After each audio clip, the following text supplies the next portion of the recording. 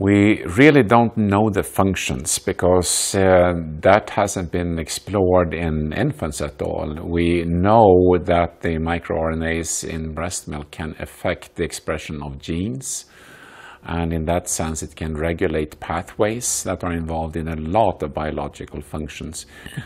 If it comes to the small intestine, which we have looked at primarily, it will be, for example, immune function down there, cell differentiation, cell proliferation.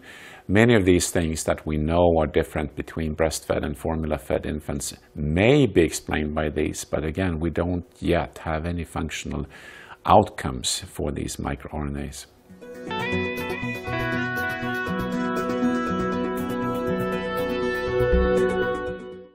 Again, we don't know that. We have compared studies looking at ethnicity, which doesn't seem to affect it much.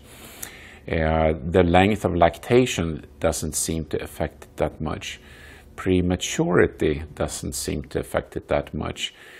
We don't know if diet of the mother could affect it. Nutrient composition of the diet could affect the expression of these.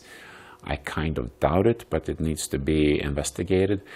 Again, this is a very, very new field, so we don't have a lot of information to build on. And again, coming back to certainly no studies on infants yet.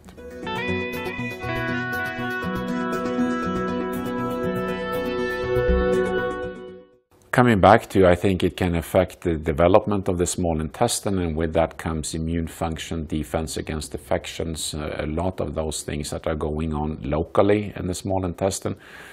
But if there is transfer into the bloodstream, it can move on and potentially affect other organs like the liver, the brain, the kidneys, etc.